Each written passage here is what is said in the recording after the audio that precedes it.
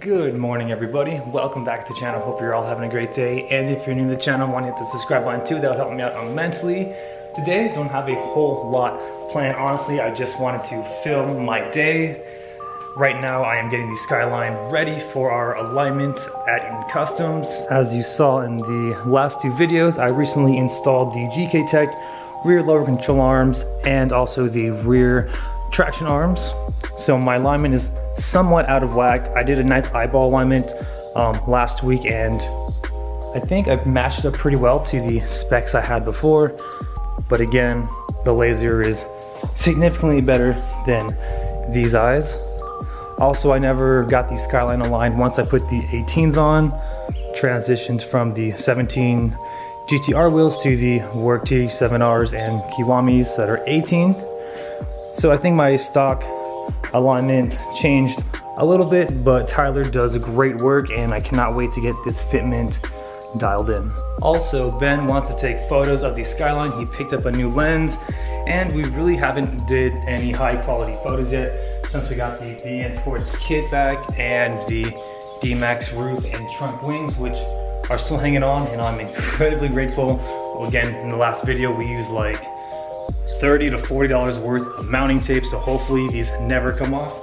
Like I mentioned, I've only been using iPhone pictures on my Instagram with the BN kit, and again, thank you everybody so much for all the love and the hype on the car. I like to think I executed this style near perfectly, and it's honestly, this build is coming to an end here within the next 2 months. Kit's done, now it's time to work on our turbo setup.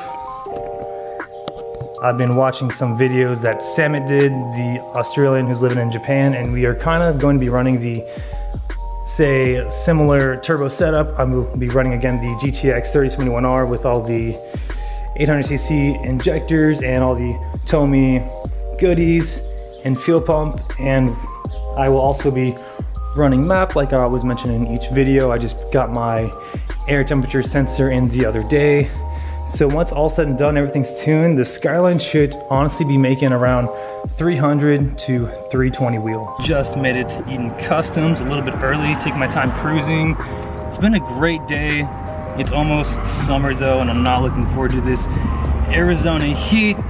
But let's go meet the boys and see if we can hang out in the back. Just got the Skyline aligned. Sorry I didn't film a lot of it. We were about almost 3 hours in. All the suspension arms were fighting us, as well as the machine, but we got it all nice and dialed in. When I get home, we will go over the alignment specs, but we did add a little bit more camber in the rear so we can tuck the wheel if we ever go under load. But Eaton Customs, Tyler did a great job. Just made it back home. Skyline is running and driving amazing.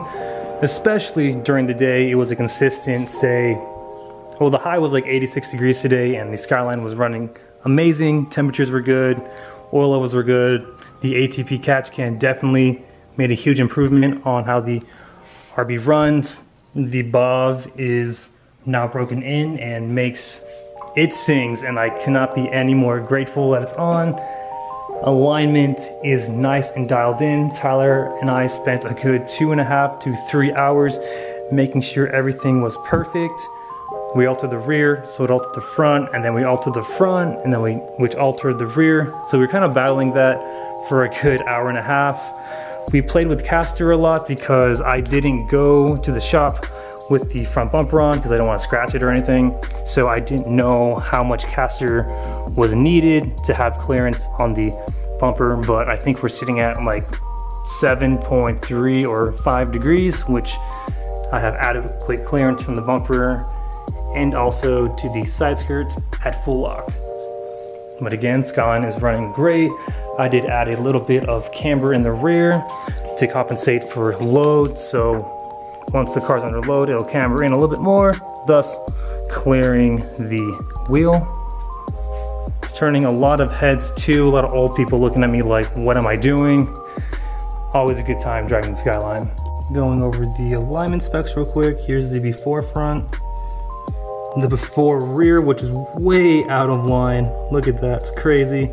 And then after our 2.5 hours of adjustments, the front is dialed in. A little bit more degree of caster to compensate for my ass when I'm driving. The rear we got perfect. When I get new wheels and I go with a higher offset, I'm going to definitely zero out the camber or put like 1 or 2 degrees negative. And then we got our toe and thrust angle perfect. Also going to be running new oil. I currently use AMS oil 10W30 full synthetic. Now I'm going to be switching over to liquid moly 5W40. It is newer technology oil and they are always improving. The boys at King Customs swear by this oil and a handful of my friends use this as well. And they notice a significant difference in oil temperature and how the motor runs. So incredibly stoked to try this out.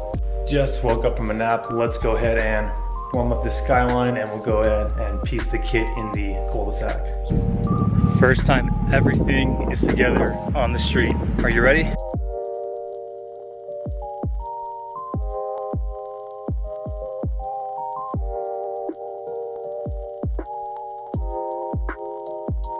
Ben's back! Let's go! Dude, Skyline is looking great, goddamn. Nothing hits, nothing creaks, so that's a plus. Always a pleasure seeing the Unicorn CRV as well. Penny board on the loose.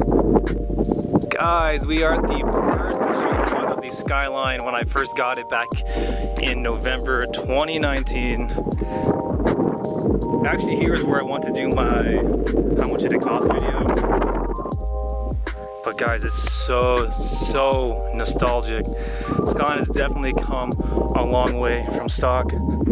Got it from RC Specialties for 17 grand just on a Mines ECU, R32 GTR wheels, and KTS V2 coilovers.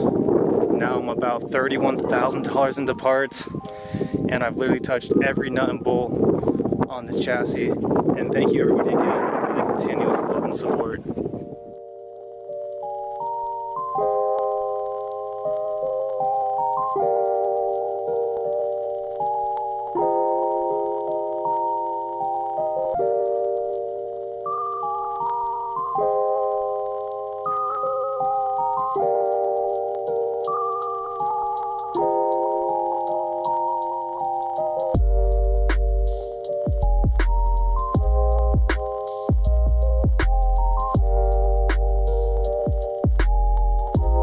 Remember using those in high school, travel around.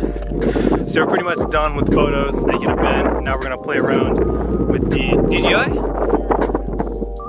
This thing shoots at some pretty amazing quality. I might swap over in the very near future. But again, the Skyline is looking so good. Do it for the gram. Remember that trend?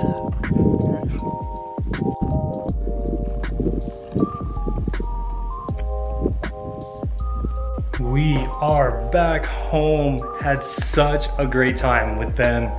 Certified bangers on those photos, and I think we're gonna break the internet again with the Skyline. So follow me on Instagram, Arson's Dream, to see all of the amazing photos Ben does, and also follow Ben at Tickle Me Bean. Pretty funny. Inspecting the damage on the kit. No damage really. Just a bunch of like pollen and bugs on the bumper. In terms of the side skirts, everything seems to be okay in the rear here. Actually, there it is. So it's the driver's side. I am rubbing ever so slightly on it at full lock, so I'm gonna have to hit this with some touch-up paint and then find some clear wrap and just hit the front side of each of the skirt, because that little chip probably cost me like 10 bucks. In terms of John's paintwork, but other than that, kit is good. The guards are good too. It's just really dusty out where we are. It's like farmland.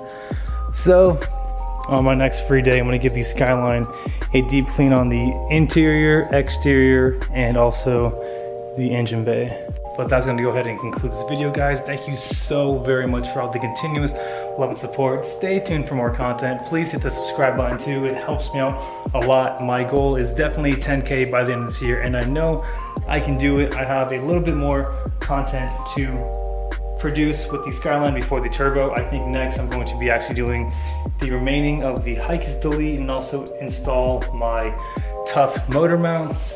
And then I'll go ahead and jump into the turbo build. Have to make some calls this week to get everything situated in terms of borrowing a truck, a trailer, and installing the turbo kit. But thank you everybody again for the continuous love and support. And if you're new to the channel, hit the subscribe button too, that'd be awesome. And remember, aim high, drive low. We'll catch you next video. Take care.